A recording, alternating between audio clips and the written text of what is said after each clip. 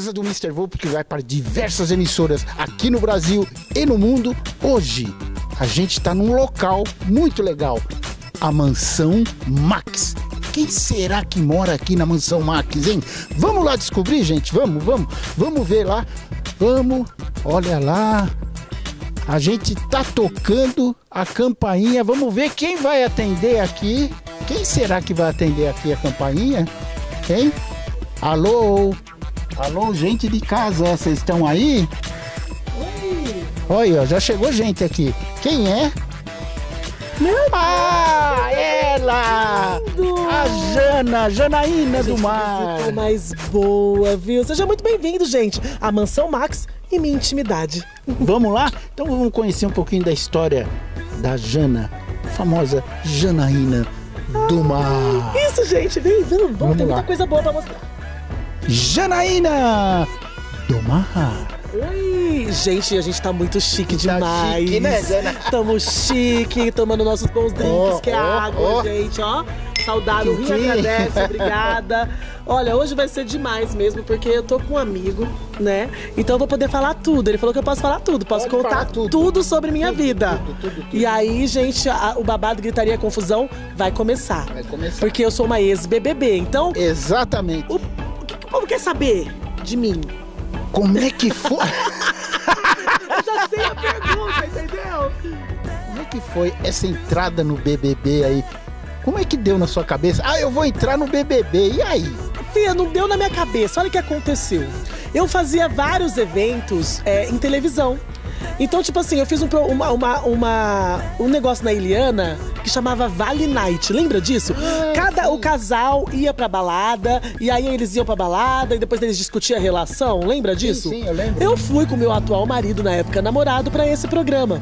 E nós ganhamos uma viagem pra Boiçucanga, só que pobre não tem alegria, meus amores. O que aconteceu? Choveu. Choveu. Aí meu marido olhou pra minha cara e falou assim: já que a gente não tem nada pra fazer, vamos fazer um vídeo para o BBB? Aí eu falei, se eu fizer um vídeo pra esse negócio, eu entro. Ah, gente, olha isso. Deixa eu te mostrar um trem aqui que acabou de estar aqui no meu pé, porque ele adora aparecer no rolê. Que lindo! É meu coelhinho, é o Bill, gente.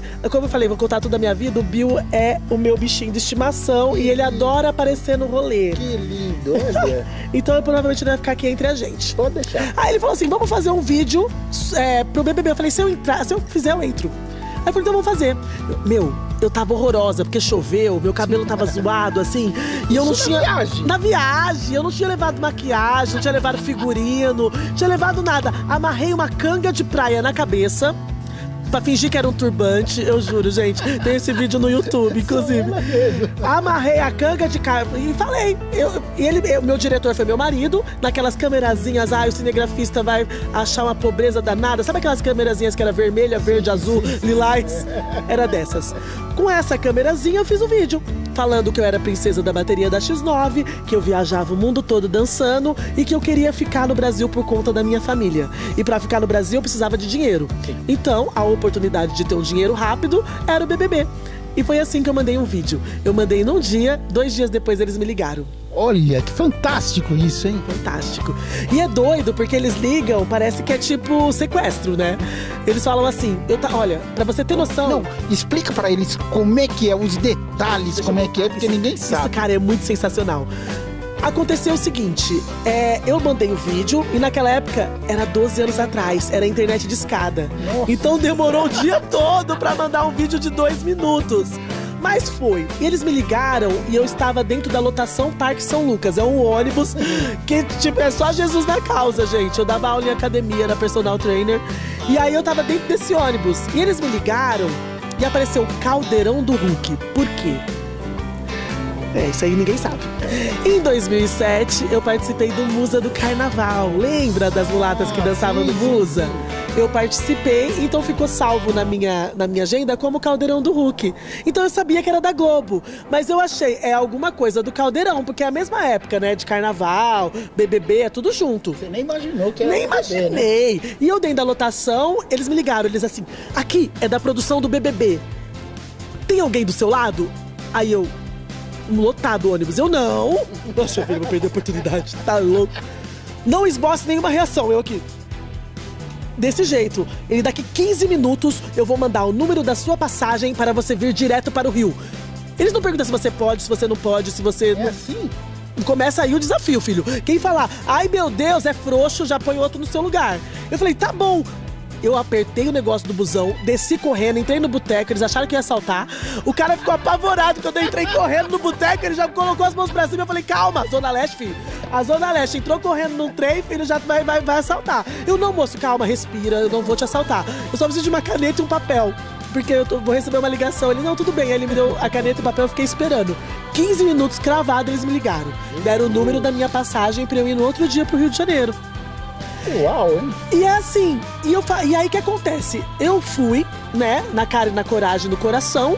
Cheguei lá, tinha um cara com a plaquinha com o meu nome. Um cara, não tinha logo de Globo, nada disso. Um cara tipo que nem nós, a paisana, com o meu nome. E os caras falando assim, entra no carro com esse cara e vem até nós. Olha, gente, no Rio de Janeiro. Miri, se fosse hoje, eu não ia, não. Mas naquela época era mais tranquilo, eu fui. E aí eu entrei com esse cara, mas eu infernizei tanta a vida desse motorista. Até hoje ele deve me odiar. Porque o cara não podia falar nada. E eu fiquei cutucando ele do aeroporto até o Projac. Moço, tem muita gente lá? Como é que tá? O que eu vou fazer? Porque eu achei que eu ia chegar lá e até aquela galera com as placas com o número que a gente vê nas seleções, sim, sim, cantando, dançando, interpretando, fazendo um monte de palhaçada lá pra poder entrar no BBB. Não é assim que funciona? É assim. Mas não.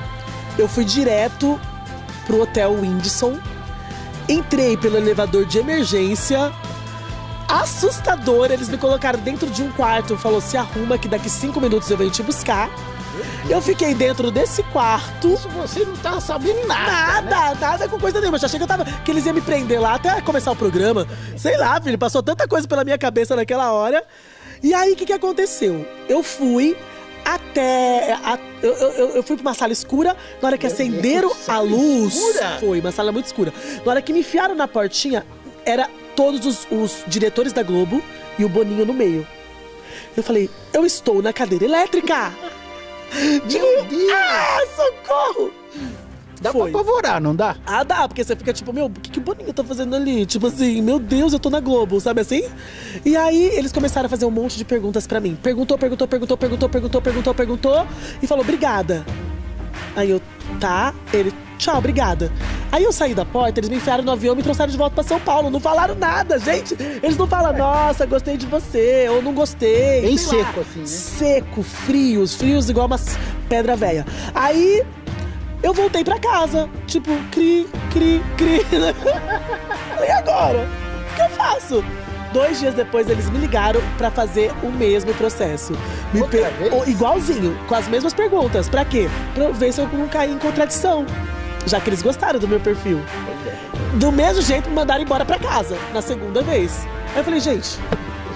Tá palhaçada aí? Na terceira vez, a mesma coisa.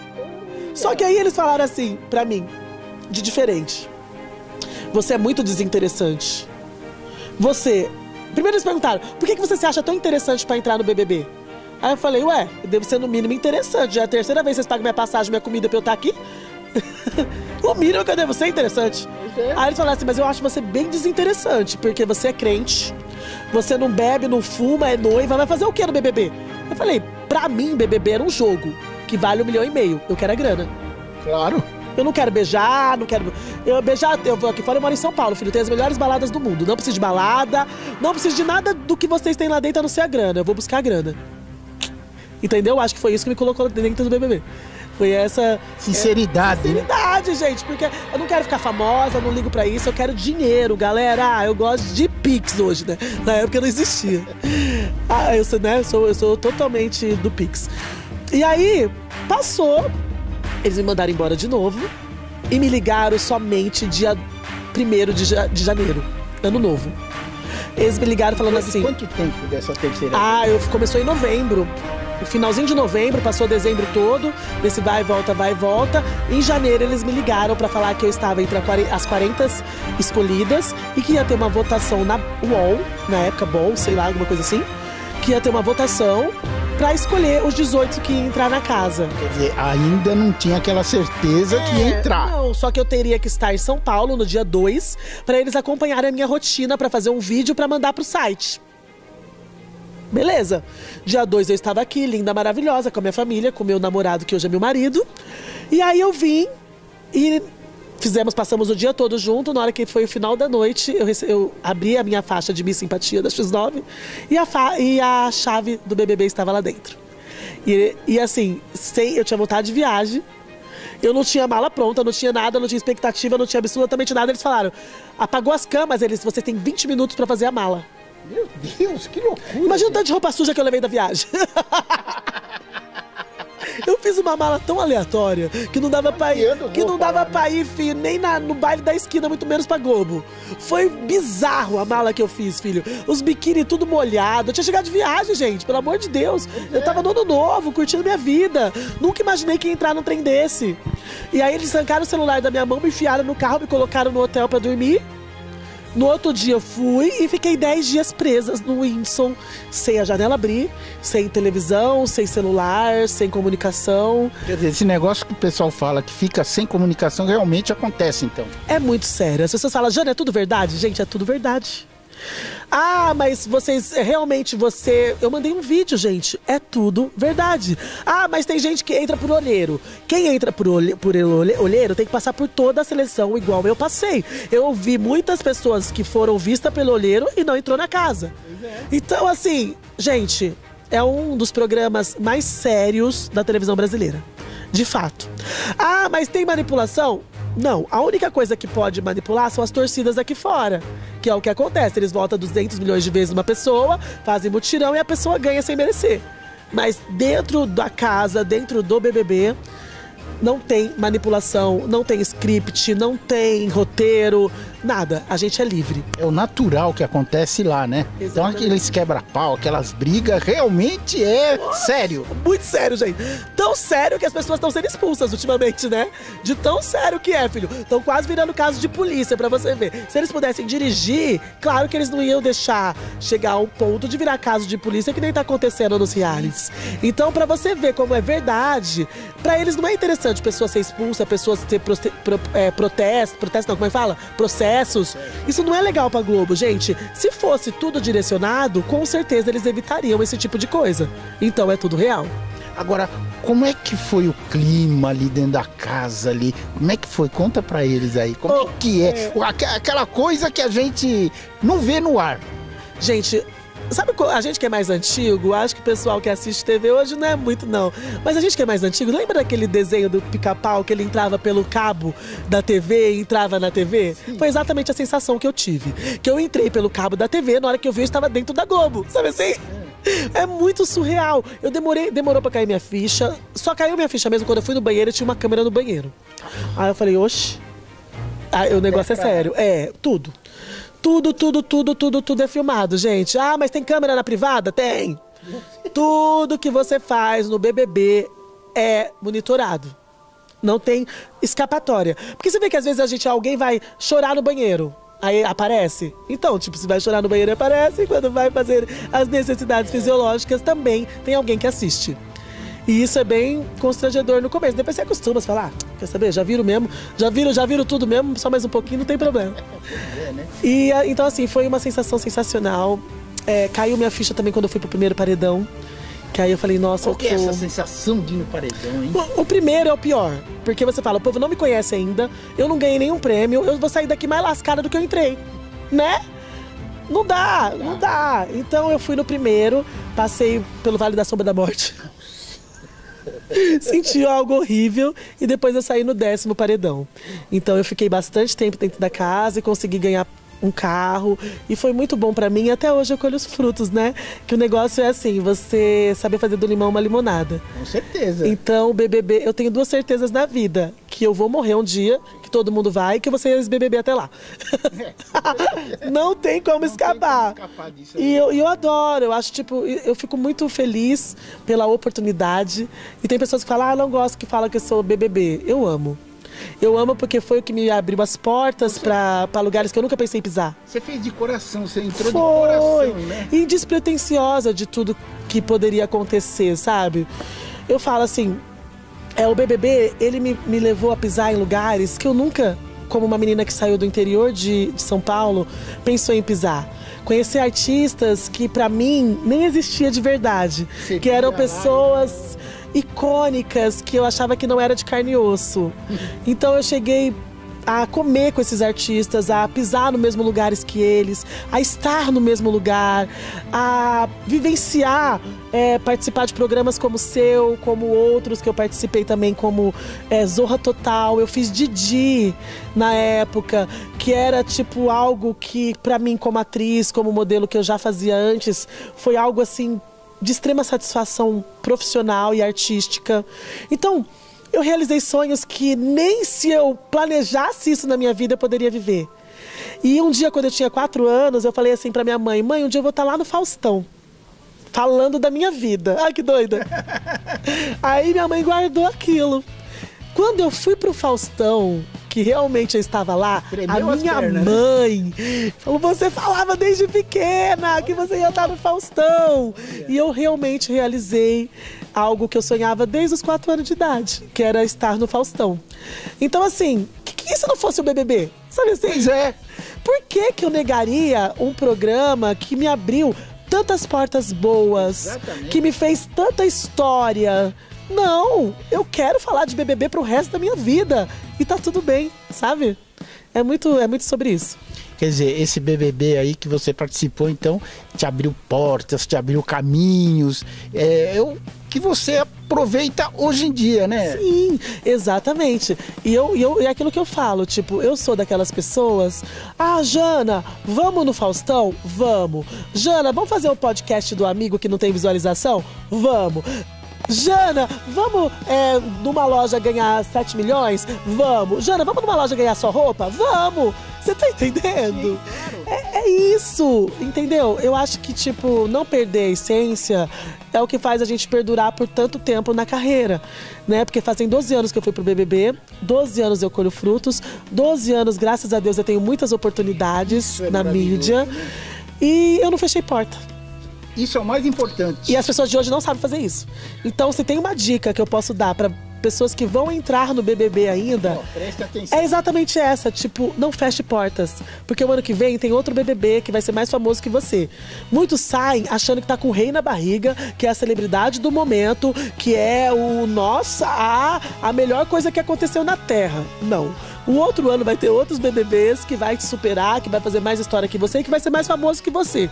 O que você pode fazer? Aproveita seu ano trabalhando, não fechando as portas, com bastante humildade, que você vai longe, tipo 12 anos de carreira. Que bacana isso, hein? E depois da tua vida, depois do BBB, mudou completamente, né? Como é que foi? Eu era personal, eu dava aula em mais ou menos 4, 5 academias por dia. E eu também viajava pra fora do Brasil direto. E foi o que eu falei, eu queria o BBB pra poder parar de viajar, pra poder casar, pra poder ficar com a minha família. E foi exatamente o que o BBB me proporcionou. Eu parei de viajar, construí minha família, casei, tive meu filho logo depois, construí a minha empresa, a minha história do Brasil e consegui finalmente firmar a minha raiz no país que eu tanto amo, que é o Brasil. Olha que bacana. Agora, Jana, por que Janaína do Mar? A Janaína do Mar era um personagem que foi criado no carnaval. Todo mundo fala: ah, Jana, tem cunho religioso? Não, por incrível que pareça. Foi assim, quando eu fui pro Caldeirão do Hulk, lembra que eu contei pra vocês? Sim. Em 2007, eu fui pro Caldeirão do Hulk e eu fui finalista do Museu do Carnaval. E contaram a minha história, e a minha história tem muita relação com o mar. Porque tinha uma foto minha de eu andando pro mar. Eu falei, eu não engatinhei, eu andei direto pro mar. Então, se tem um elemento no mundo que eu amo, é o mar. Eu falei isso no programa. Só que até então eu assinava Janaína Santos. E aí o pessoal, que é os batuqueiros que andava comigo por show, tinha 3 Janaínas. E aí ele falou assim, não, qual Janaína? Qual Janaína? A do mar. Qual Janaína? Do mar. Aí o povo começou a me anunciar no palco. Vamos agora apresentar Janaína do Mar. Então eles me batizaram como Janaína do Mar naquela época, quando eu ainda sambava, quando eu ainda fazia shows. E aí eu falei, vou levar esse nome pra minha vida, pra minha carreira. E eu fiz... Pegou, né? Pegou. Eu fiz muita história como Janaína do Mar. Aí eu até, nesses tempos atrás, eu falei, eu não vou mais assinar Janaína do Mar, né? Porque esse personagem é um personagem que já existiu. E hoje eu queria fazer uma nova história, mas eu não consigo. Todo mundo marcou demais. Não adianta, né, você? Não adianta. A Janaína do Mar é um personagem que foi criado lá e que hoje tá fazendo uma nova história. Essa é a realidade, entendeu? É sobre isso. Muito legal isso aí.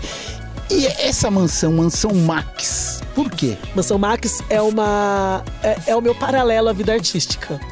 Eu criei muitas coisas, sabe, depois do BBB. Só que eu precisava ter raiz. Porque você sabe que viver de arte no Brasil é muito difícil. Viver como artista é muito difícil. E é difícil a gente conseguir oportunidades para poder mostrar o nosso trabalho, viver o nosso trabalho. Então eu falei, eu preciso de um porto seguro. E aí, meu marido é cabeleireiro. Ele, como cabeleireiro, ele trabalhava em salões como funcionário, até que um dia a gente teve a oportunidade de comprar um ponto. Quando a gente comprou esse ponto, que era 40 metros quadrados, a gente começou a fazer a nossa história, a ter nossas clientes, mas assim, eu tinha muito sonho de trabalhar com noivas. Então, 6 meses depois, eu mudei para um outro local que eu conseguia trabalhar com noivas. E aí, depois de muita luta, muito sofrimento, pandemia e etc., a gente conseguiu mudar para essa casa há um ano e instituir a Mansão Max. A Mansão Max é minha empresa, é o meu sustento de hoje, é o sustento da minha família. E aqui a gente tem salão de cabeleireiro, tatuagem, loja, spa. E a gente fez uma empresa dentro da nossa própria casa. Então nós moramos aqui e temos a nossa empresa juntinho com a nossa moradia. Bom, agora a gente vai conhecer um pouquinho do que é a Mansão Max.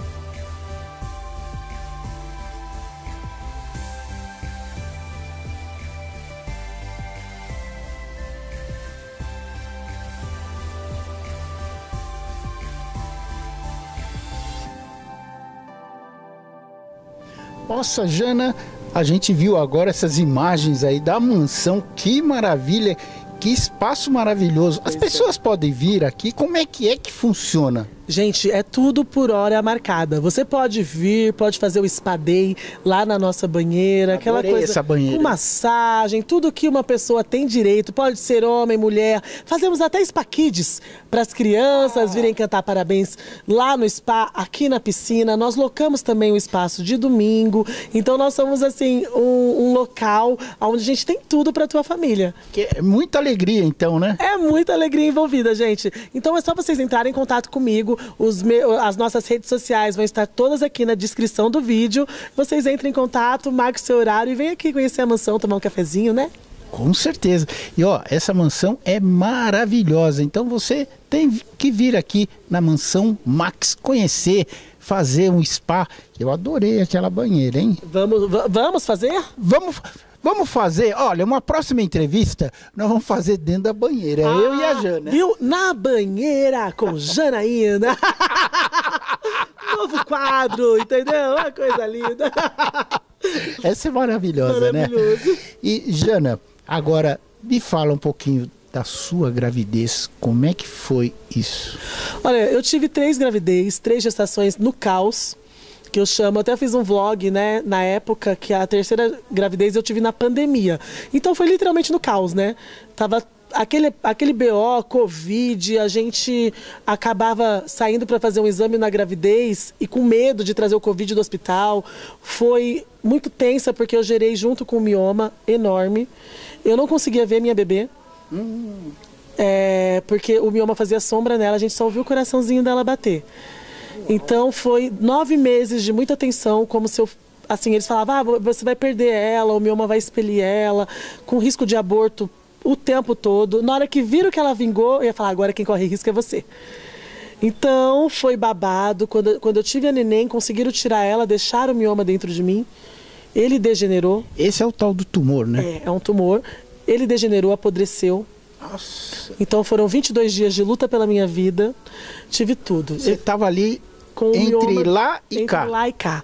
E dentre esses 22 dias, eu fui para o isolamento do Covid, peguei Covid, separaram a bebê de mim, tive depressão pós-parto, síndrome do pânico. Foi momentos assim de muita fé e gratidão a Deus porque deu tudo certo, mas de muita tensão na época. E o mioma eu retirei depois de 40 dias. A minha filha nasceu com 2,5 kg e ele nasceu com 2,600. Então ele era maior do que o meu bebê. Então foi uma gestação muito doida, assim, mas que Deus deu a vitória. E hoje eles já estão grandes, com 2 anos, né? A bebê tá com 2, eu tenho o maior que é 11 anos e 11 a do meio que tem 9 anos. Olha que maravilha. É uma família linda. Agora ela estava me contando uma história muito engraçada, que era o bebê Covid, né? Gente, é o bebê de Covid. Eles vêm tudo com o chip trocado, é verdade. Já viu? Pega aí a galera que tem 3, 2 anos, pergunta como eles são. Eles não são crianças normais, gente. Eles são além do tempo, são crianças doidas, gente. A Maria literalmente é um milagre. A criatura é um bebê furacão. Ela veio com Covid, superou mioma, arrebentou tudo e chegou. Que coisa, doida, né? Doida. Coisa doida, né? Coisa doida, coisa mais linda do mundo. Mas olha, graças a Deus ela superou. Hoje tá aqui, forte, linda, maravilhosa, fazendo os eventos dela. E os eventos? Conta um pouquinho dos eventos. Os eventos, assim, graças a Deus acabou o Covid e a gente retomou os eventos, né? Então estamos novamente aí participando de muitas coisas, muitos desfiles, muitas presenças VIPs, muitas coisas boas, muitos eventos de celebridades que eu encontro você também. Então a gente tá curtindo um pouco mais, né? Essa nossa nova liberdade, né? Porque tiraram a gente de um tempo muito difícil. Eu achei que seria muito difícil voltar ao normal, mas voltou, então é muito bom. Agora, você ganhou um prêmio sensacional aí há um tempo atrás, não foi? Eu tenho algumas premiações, eu ganhei durante 10 anos o Êxito Cultural, só que nós ganhamos um prêmio muito especial ano passado, que foi o Tesoura de Ouro, que nós ganhamos, que na verdade meu marido ganhou. Adélia, né? É o da Tatiane Berlitz. O Tesoura de Ouro é um dos prêmios mais conceituados dentro da área da beleza, e o nosso salão ganhou como êxito profissional também no mesmo dia. Então, assim, foi prêmios que marcaram a nossa trajetória como salão, do meu marido como profissional e de mim como artista e empresária. Olha, que maravilha, hein? Janaína, um recado final para eles e deixa suas redes sociais, o que você quiser falar. Sempre quando eu falo sobre BBB, eu sempre falo assim, né? O não a gente já tem, vamos buscar o sim. Como eu sou uma pessoa como poucas que vocês conhecem, que realmente entrou no BBB na raça, sabe? Como uma pessoa totalmente anônima e conseguiu chegar, você também consegue. Ah, mas eu não vou tentar. O não já tem. Vamos tentar, né? Vamos buscar o sim. Com certeza. Essa é a verdadeira... história, sabe? A verdadeira lição de vida. Sempre, um desafio, né? Sempre tentar, nunca desistir, porque sonhos são feitos para ser vividos, não só ficar no sonho. Sim. Então, mas por que eu não realizo meus sonhos? Porque, tipo, ele fica só na cabeça, você não coloca em prática. Tem que colocar. Então, colocar os seus sonhos em prática é a minha mensagem final. Que legal. Porque fácil não tem graça, né? Não tem graça, gente, né, Jana? Não existe nada tem graça. fácil. Esquece, não tem graça, né? O desafio nenhuma. Que é o bacana, né? Exatamente, né? Tudo com desafio é melhor. E as minhas redes sociais, gente, aqui temos a Mansão Max, @Mansão Max, e tem a minha particular, que é @EuSouAJanaína. É isso aí. Janaína, muito obrigado por essa entrevista. Ai, adorei essa mulher. Amei, gente. Adorei. Ela tem um astral lá em cima. Olha, melhor do que isso. Só 2 disso. Só 2 disso, né? Na banheira. Na banheira. Ó, próximo desafio eu vou fazer com ela na banheira. Cara, aguarde. Vai ser histórico. Aguarde, em breve. Beijo. Beijo. Sempre, tchau. gente, a casa é nossa. É isso aí. Vem pra Mansão do Max, você também!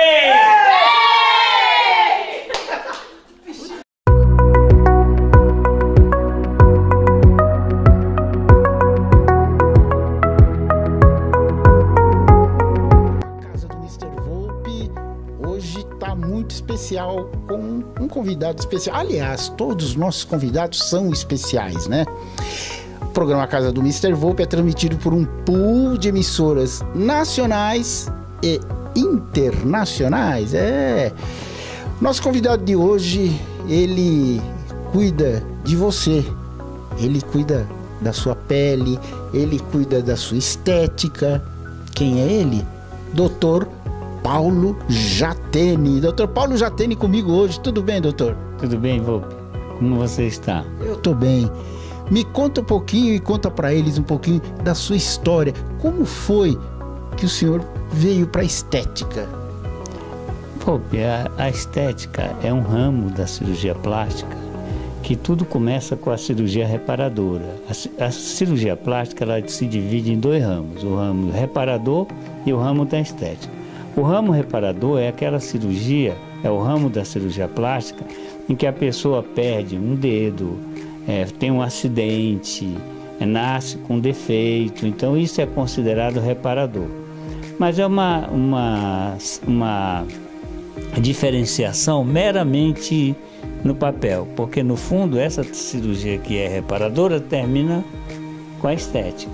E a estética é aquela cirurgia que visa melhorar o contorno corporal, a pessoa tem um determinado complexo, por exemplo, o nariz que não é harmônico com o rosto, a gente age naquela parte do corpo que não harmoniza com o restante do corpo da pessoa.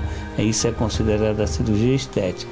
E o cirurgião plástico, ele sempre começa com a reparadora e termina na estética. E dependendo da sua desenvoltura como cirurgião, ele faz as 2 coisas, depende dele. Uhum. Agora, qual cirurgia assim, plástica mais complicada para se fazer? Olha, toda cirurgia, ela... Complicada, né? Não é complicada, é como se fosse a primeira, essa que é a verdade. E não existe uma cirurgia complicada, mas toda cirurgia é como se fosse a primeira cirurgia que você fosse fazer.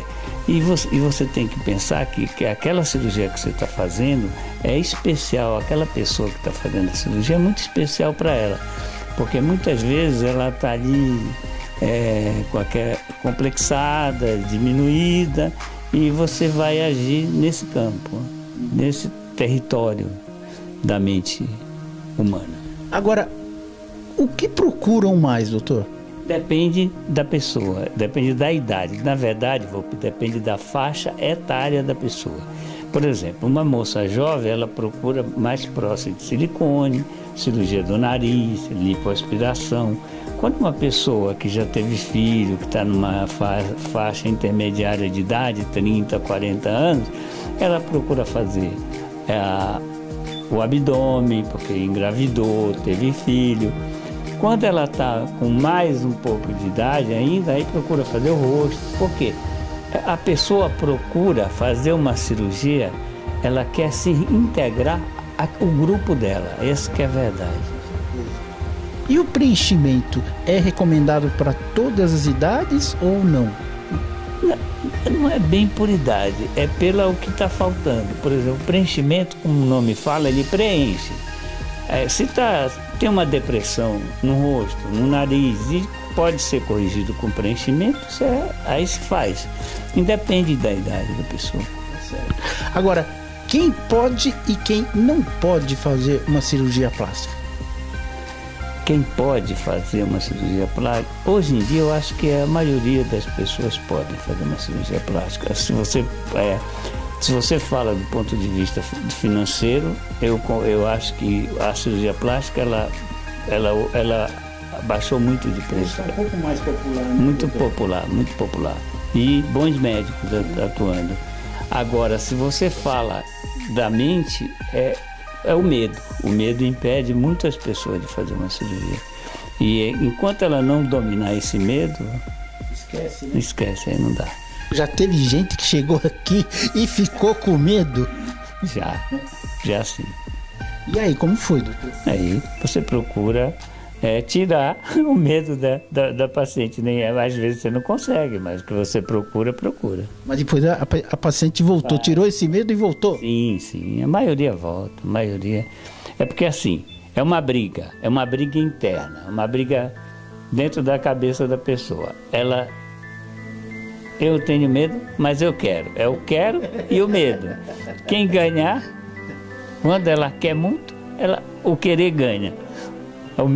Se sobrepõe ao medo. Porque tem gente que tem medo de agulha, né? Ó aqui, ó.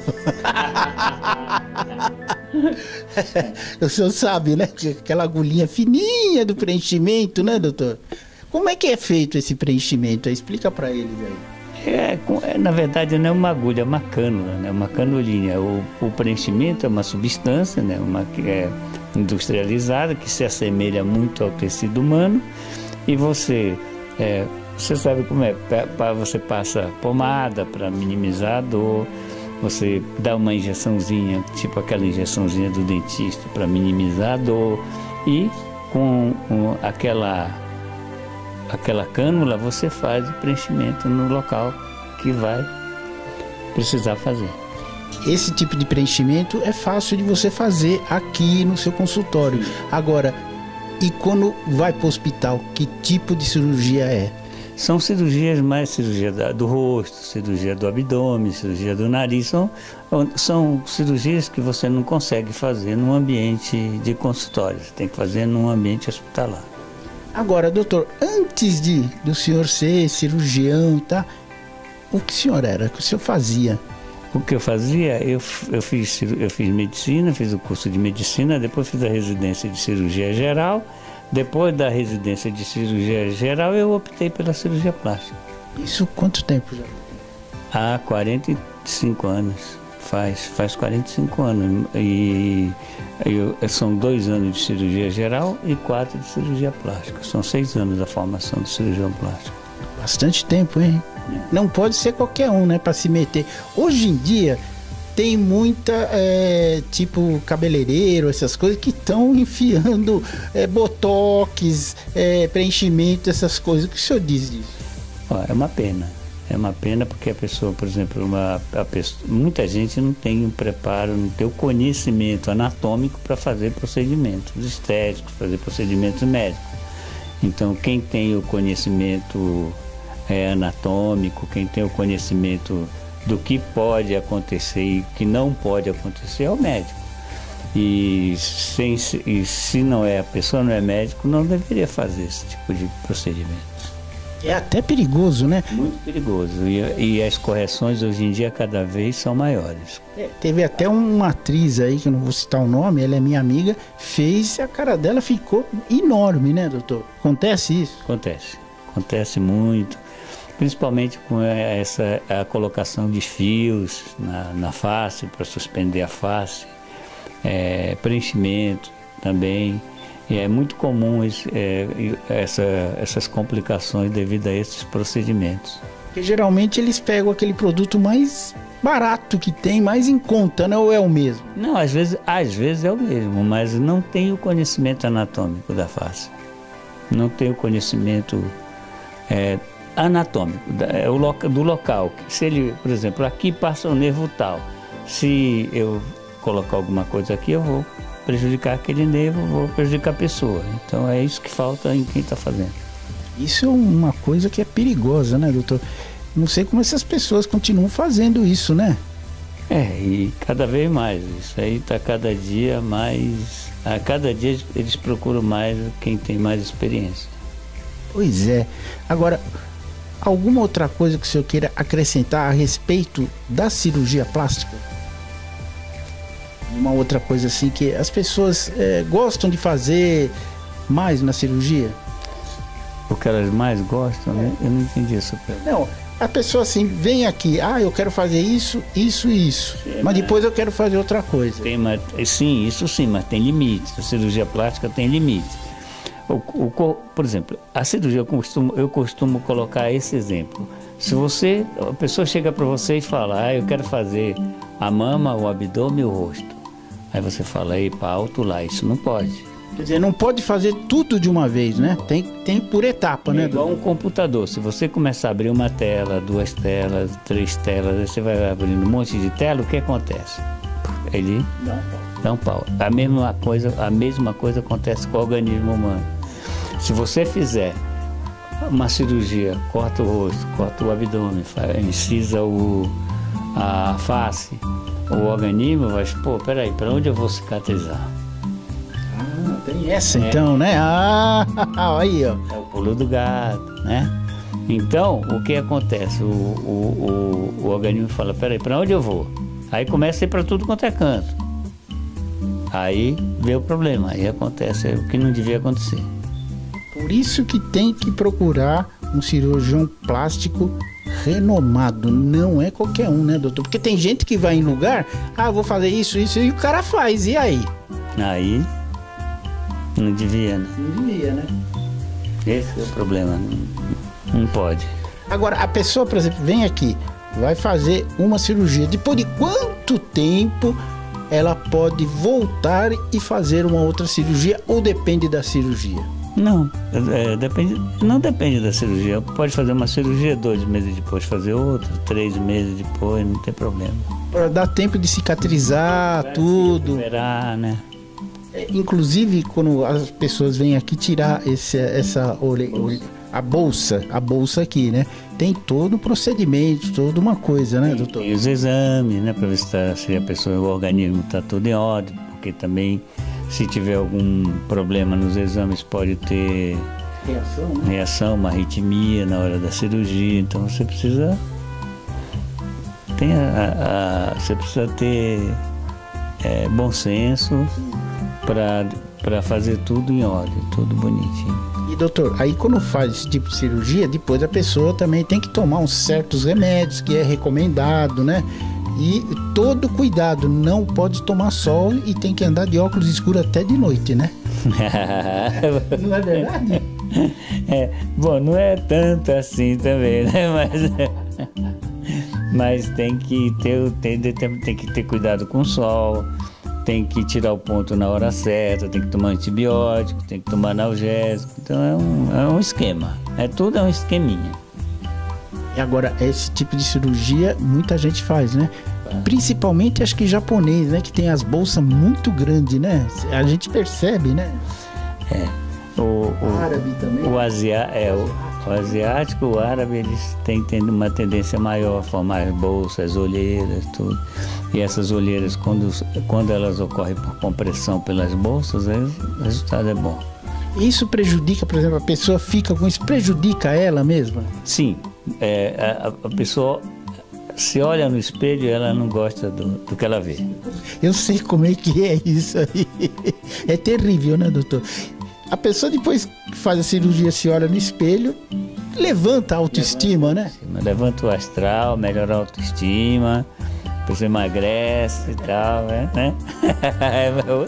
É outra coisa, né? Agora, o doutor Paulo Jatene também faz um implante, né? Capilar? Implante capilar, você sabe que Já teve, agora tem coisas mais específicas, como o implante capilar. E tem clínicas especializadas mesmo, que consegue colocar 20, 30 mil fios de cabelo num dia. Uma sessão só. É muito, tá muito, foi um ramo dentro da cirurgia plástica que ficou muito especializado. É porque no começo a pessoa fazia, ficava aquele cabelo de boneca, né, doutor? Ficava terrível, né? Estufa, né? Que estufa. Hoje não é mais assim. O senhor quase nem faz isso, né, doutor? Não, muito pouco. Muito pouquinho. Não. Eu tenho pessoas que fazem. Mas eu mesmo não faço. Eu não faço mais. Foi só bem no começo, quando começou, né? Aí toda aquela coisa de cabeça de boneca, né? Cabelo de boneca. Doutor Paulo, o senhor quer deixar algum recado para eles? Olha, o recado que eu gostaria de dar para quem está nos assistindo era que pensasse bastante, pensasse bem quando for procurar um cirurgião plástico, quando for procurar uma pessoa idônea, procurar alguém que não se aventurar, não entrar nessa roubada aí que existe dentro da cirurgia plástica. Legal, então. Bom, hoje foi o Dr. Paulo Jatene e ele está no quadro Pessoas que Fazem a Diferença.